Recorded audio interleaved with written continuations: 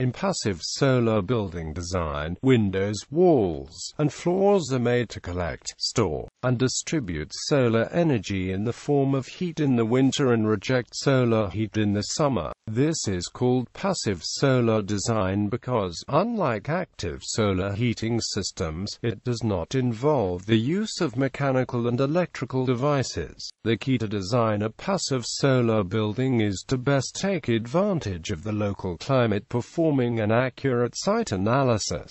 Elements to be considered include window placement and size, and glazing type, thermal insulation, thermal mass, and shading. Passive solar design techniques can be applied most easily to new buildings, but existing buildings can be adapted or retrofitted. Passive energy gain. Passive solar technologies use sunlight without active mechanical systems. Such technologies convert sunlight into usable heat, cause air movement for ventilating, or future use with little use of other energy sources. A common example is a solarium on the equator side of a building. Passive cooling is the use of the same design principles to reduce summer cooling requirements. Some passive systems use a small amount of conventional energy to control dampers, shutters, night insulation, and other devices that enhance solar energy collection, storage, and use, and reduce undesirable heat transfer. Passive solar technologies include direct and indirect solar gain for space heating, solar water heating systems based on the thermosiphon, use of thermal mass and phase change materials for slowing indoor air temperature swings, solar cookers,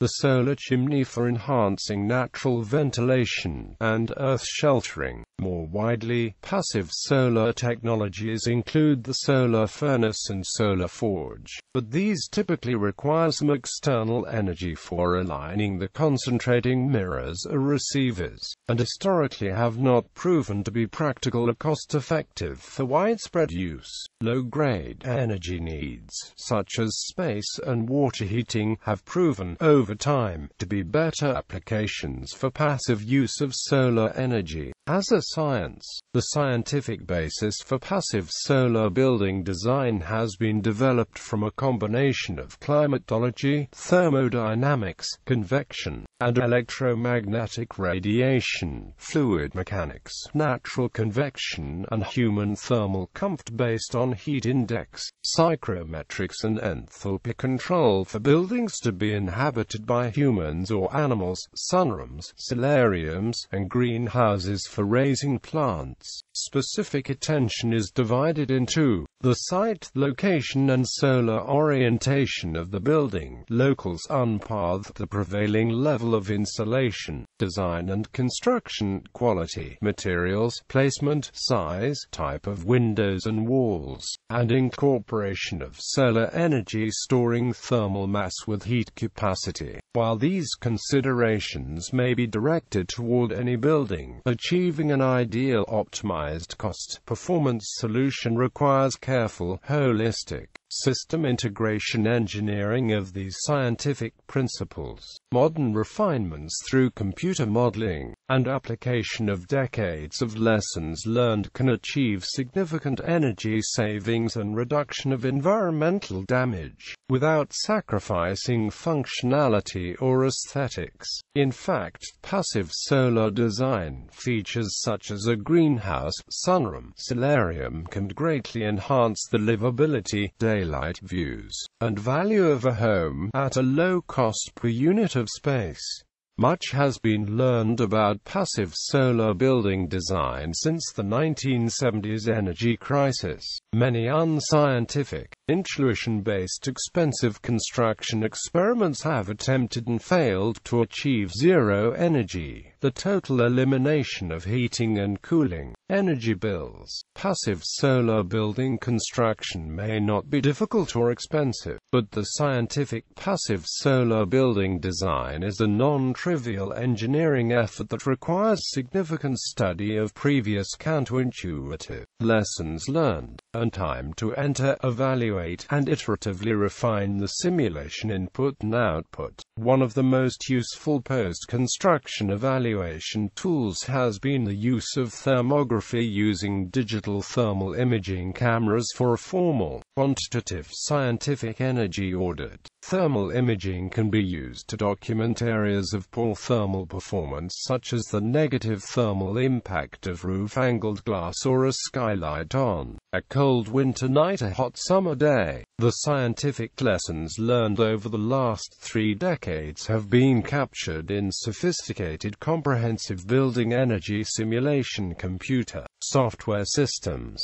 Scientific passive solar building design with quantitative cost-benefit product optimization is not easy for a novice. The level of complexity has resulted in ongoing bad architecture, and many intuition-based, unscientific construction experiments that disappoint the designers and waste a significant portion of the construction budget on inappropriate ideas. The economic motivation for scientific design and engineering is significant. If it had been applied comprehensively to new building construction beginning in 1980, America could be saving over $250 million per year on expensive energy and related pollution today. Since 1979, passive solar building design has been a critical element of achieving zero energy by educational institution experiments and governments around the world, including the U.S. Department of Energy, and the energy research scientists that they have supported for decades. The cost-effective proof of concept was established decades ago, but cultural assimilation into architecture, construction trades,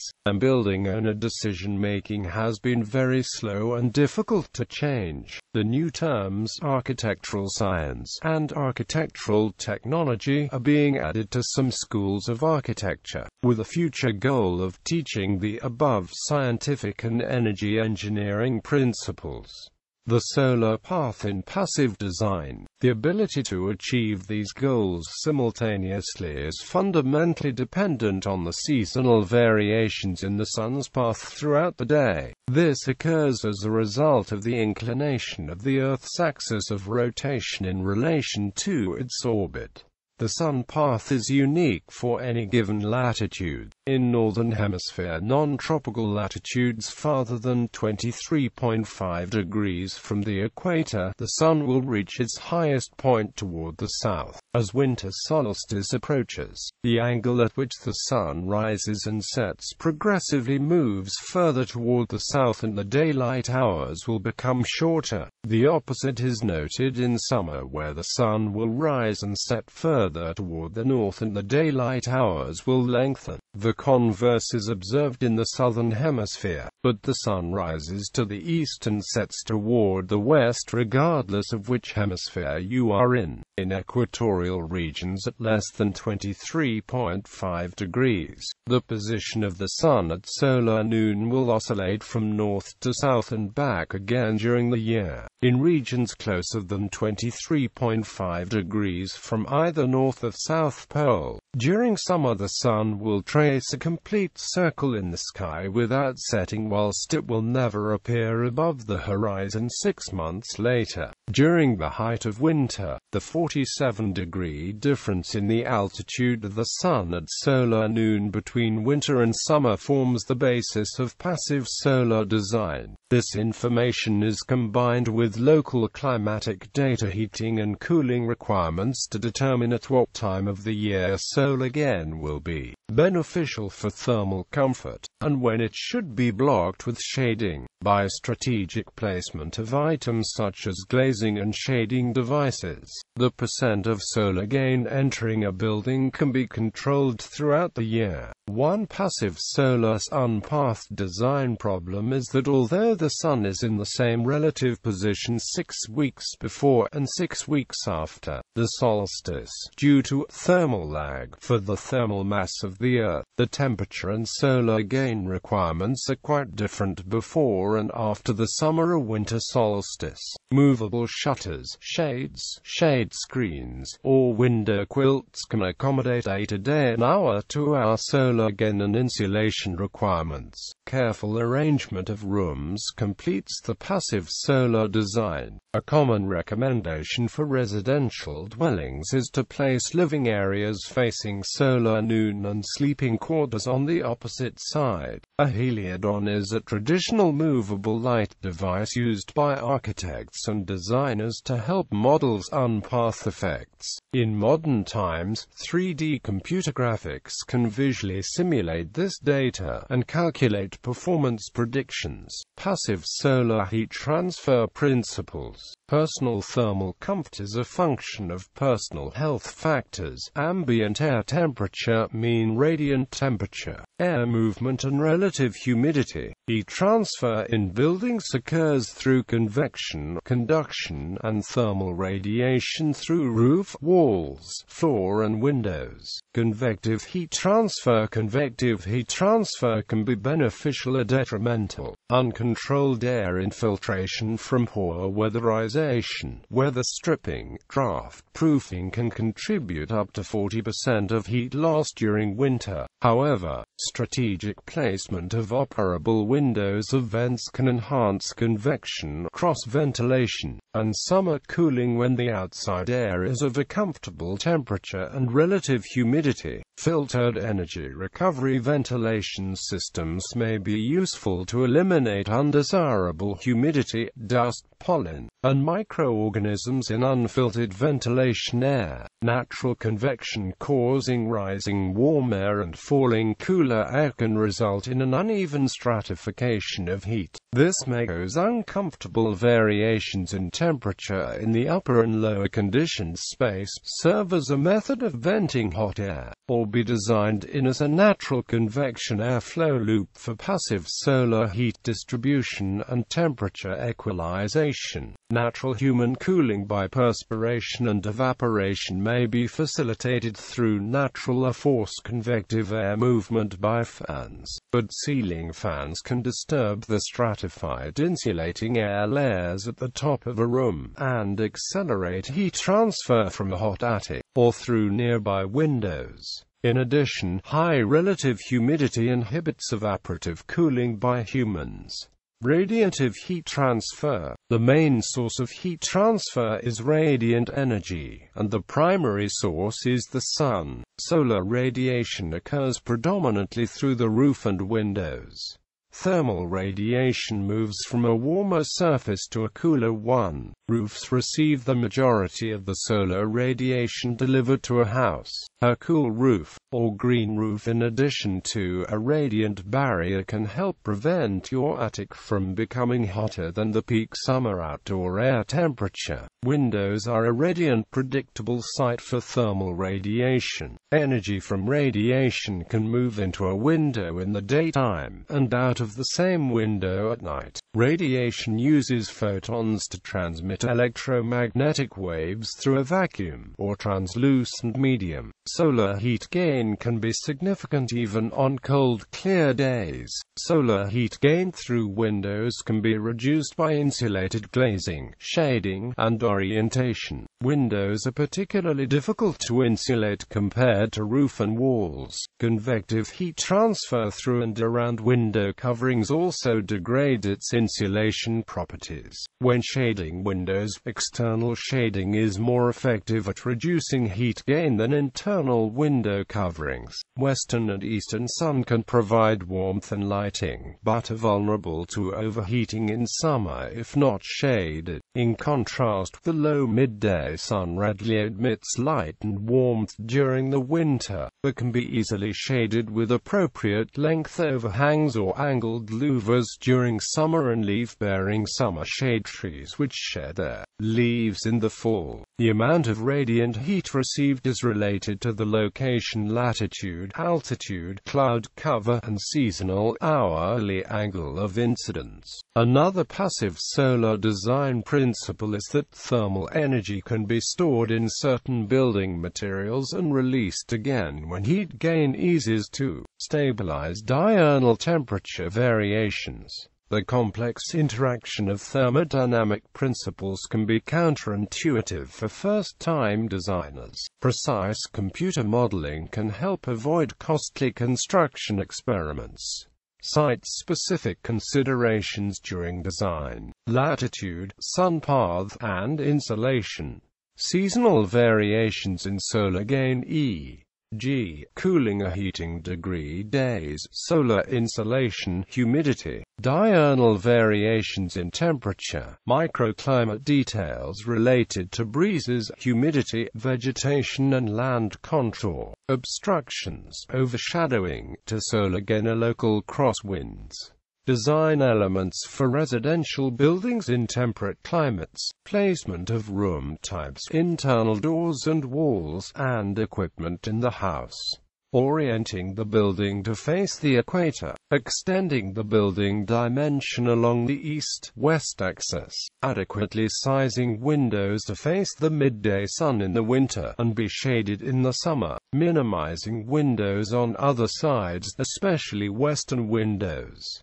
Erecting correctly sized latitude-specific roof overhangs, or shading elements, using the appropriate amount and type of insulation including radiant barriers and bulk insulation to minimize seasonal excessive heat gain or loss. Using thermal mass to store excess solar energy during the winter day. The precise amount of equator-facing glass and thermal mass should be based on careful consideration of latitude, altitude, climatic conditions, and heating, cooling degree day requirements.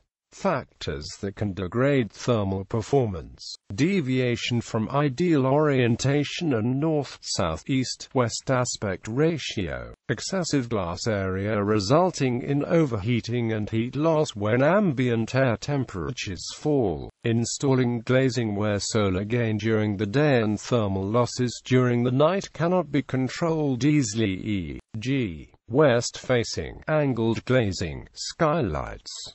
Thermal losses through non-insulated or unprotected glazing, lack of adequate shading during seasonal periods of high solar gain, incorrect application of thermal mass to modulate daily temperature variations, open staircases leading to unequal distribution of warm air between upper and lower floors as warm air rises, high building surface area to volume, too many corners. Inadequate weatherization leading to high air infiltration, lack of or incorrectly installed radiant barriers during the hot season, insulation materials that are not matched to the main mode of heat transfer. Efficiency and economics of passive solar heating. Technically, PSH is highly efficient. Direct gain systems can utilize 65 to 70% of the energy of solar radiation that strikes the aperture collector. Passive solar fraction is the percentage of the required heat load met by PSH and hence represents potential reduction in heating costs. Rescreen International has reported a PSF of 20 to 50%. Within the field of sustainability, energy conservation even of the order of 15% is considered substantial. Other sources report the following PSFs: 5 to 25% for modest systems, 40% for highly optimized systems, up to 75% for very intense systems. In favorable climates such as the southwest United States, highly optimized systems can exceed 75% PSF. For more information, see solar air heat.